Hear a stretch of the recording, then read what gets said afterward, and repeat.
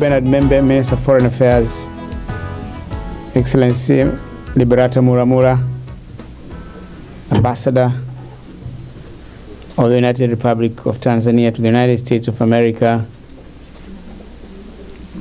distinguished honorary consuls, embassy staff. I see a member of parliament here, Mr. Shah. Well, the minister has asked me to come and say hi to you. Congratulate you on your appointment, but also thank you for accepting the appointment, because you could have said no. By saying yes, it's a matter that we highly appreciate. So I thought, let me say thank you to you. Of course, this is a very historic moment for Tanzania, for the United States of America. Our embassy cannot be everywhere. This is a huge country. And therefore, we cannot have consulates all over the country. Again, it's too expensive for us. Some rich nations do. But for a poor country like Tanzania, we can't do that. So, of course, what we've been doing in several other places is to appoint honorary consuls to help us do the work of representation, take care of the interests of the country, take care of the interests of Tanzanians in your respective areas of the representation. So let me thank you for accepting to do that. Of course, you are assuming part of the role that our missions, our diplomatic missions assume, that of projecting the image of the country in your respective areas. In this case, you work with the embassy to project the image of Tanzania in the United States of America. But so you say an image for what? You're projecting that image to benefit, to pursue the interests of Tanzania, to advance in the interests of Tanzania in the United States of America. Well, of course, we want many friends.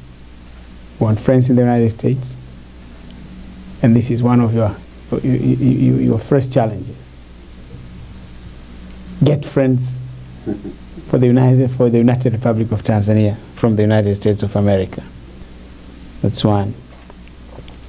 But also, of course, project economic interests of Tanzania in the United States of America. What are those interests? One, we look for investment. We want to see more and more investments from the United States to Tanzania. Then you have this task of telling the American people in your respective areas, what does Tanzania have to offer? There is plenty. I'm sure this is what the embassy will tell you. It's what the minister will be able to tell you. The investment opportunities in Tanzania are plenty in the agricultural sector. We have over 44 million hectares of arable land. We need partners to work with us. We need partners to work with smallholder farmers to utilize this piece of land, this resource, to make sure that there is enough food for ourselves, but also there is enough food for the neighborhood, and get a surplus to export beyond the Tanzanian neighborhood. I'm emphasizing the neighborhood because apparently, of course, or invariably, a number of countries around us depend on Tanzania to source their food. We're at 95% self-sufficiency, which is quite enough for us. But when we have others who also depend on the same corn or the same maize that we have, on the same rice that we produce, then we have more mouths to feed than ourselves. There was a time we tried the options of roadblocks to prevent, but that doesn't work. It is a challenge, all right, but we thought it was an opportunity. And the response, our response, a rational response, has got to be not to erect roadblocks, but to increase production and utilize this market that is ready to be utilized. So we are doing a lot to improve, to transform our agriculture, the smallholder farmers, increase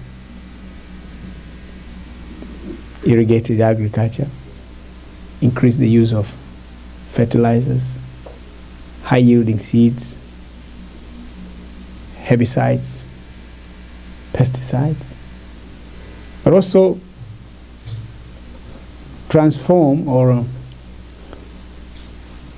transit from the hand hoe to mechanization of our agriculture. We need more tractors. If we can get tractors from you, the market exists in Tanzania. We need fertilizers. We need high-yielding seeds, but for seeds, what we really want is to see the seed companies in the U.S. work with our people, locate the operations locally, do research, develop the seeds that are adaptive to the soils and climates of Tanzania, so that we can get the high-yielding seeds, produce more and more for ourselves and for the farmers in Tanzania. There are plenty of opportunities in the mining sector. Name any mineral in the earth crust, Tanzania has it. And then some of these minerals exist in huge quantities, world-class quantities. We need investors to come and work with us, take these minerals out of the ground, add value to the minerals.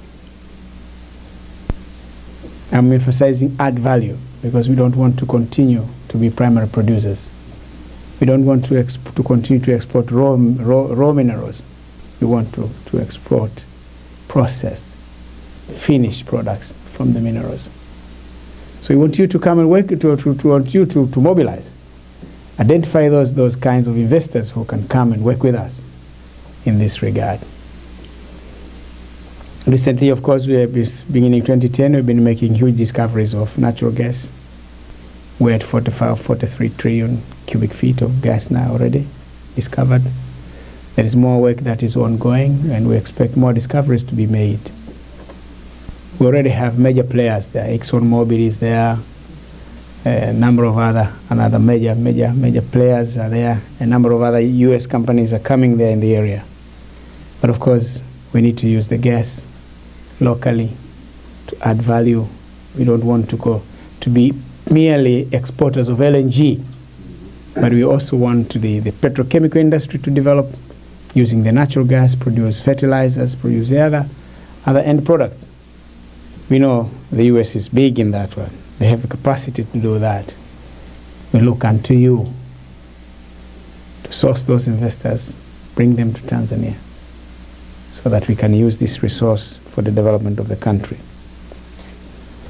There are plenty of resources in the forestry industry, forest products, add value. We don't want to continue to be exporters of logs. We want to be exporters of furniture, to be exporters of products from our timber.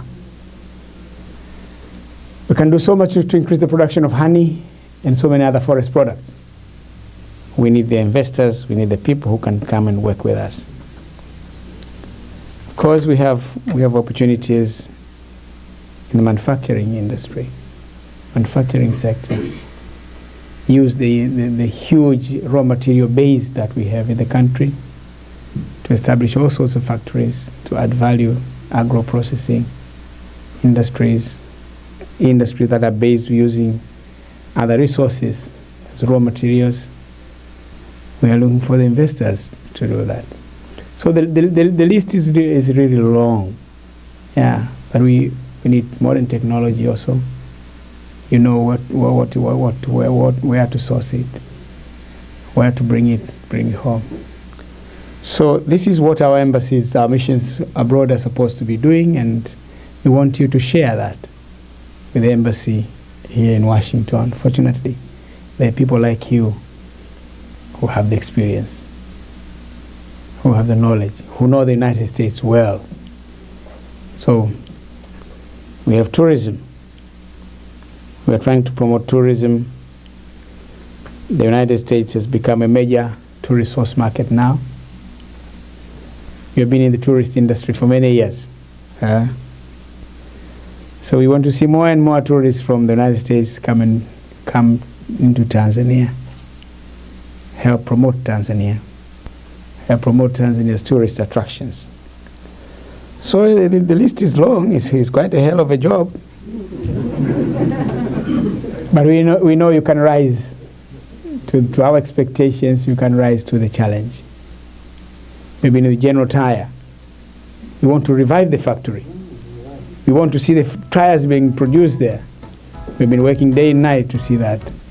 If General Tire is not coming back, at least you know who can come there. Work with us. Produce tires. So all I can say is good luck. Best of luck. We have trust in you. We believe in you. I know you will deliver on the promise. Thank you. Good luck.